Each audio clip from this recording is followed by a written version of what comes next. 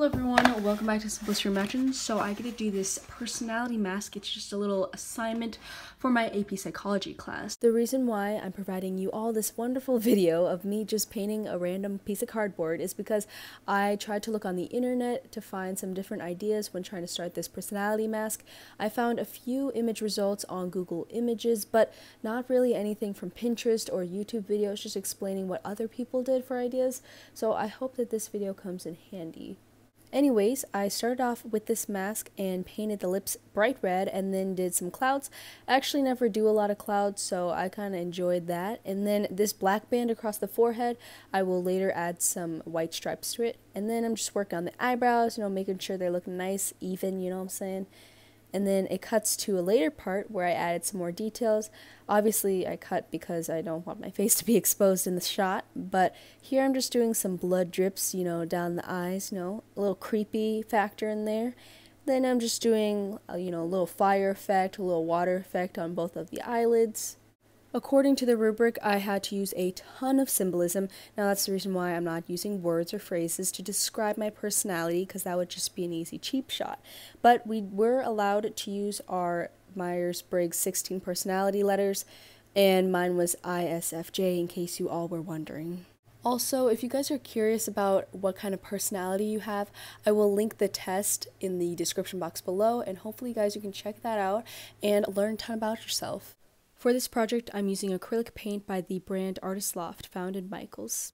I'm just going to begin and start explaining my symbolism. So first off, we have these nice little blue lilac kind of clouds, and basically it symbolizes that in my dreams, I do dream of flying, not me as a bird, but just flying in general. Next, we have this smaller symbol. It's basically like a drip from the lip, and this is kind of funny because it's pet peeve, and one of my pet peeves is that people spray it instead of say it. So if you guys don't know what that means, that's basically when people spit excessively when they're talking.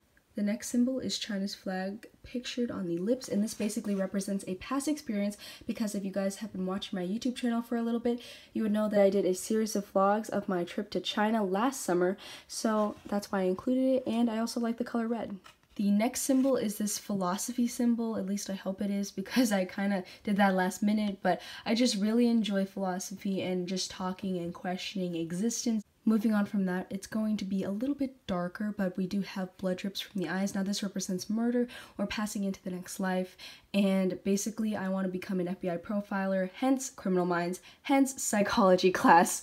Aside from the point, it represents the fear of me not being able to provide closure for the victim's family, if that makes sense. On a happier note, we do have these streaks of paint. Now this just represents my hobby of painting.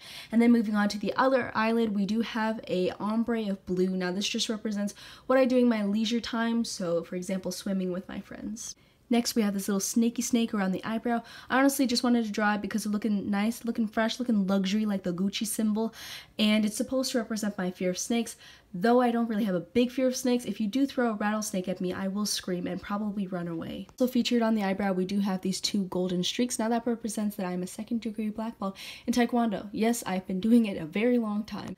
Between the two eyebrows, we do have this clock pictured. Notice how it's pointing to 3 o'clock, and we're talking 3 a.m. because procrastination is represented in this clock, and that's one of my downfalls, one of my weaknesses in my personality, because 2 occasions I have procrastinated enough to stay up until 3 a.m. to finish homework, and that was just for projects. On the face of the clock, we do have these figures. It just represents family in general because I love it so much.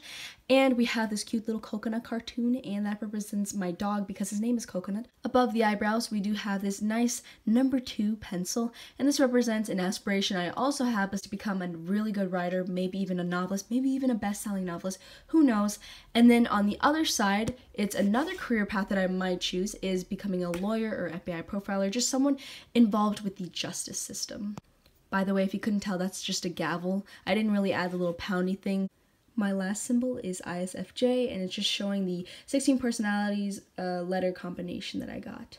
Anyways, thank you for watching this video, and if you did enjoy it, please leave a thumbs up and a comment section in the comment section below, and I hope you all have a wonderful day.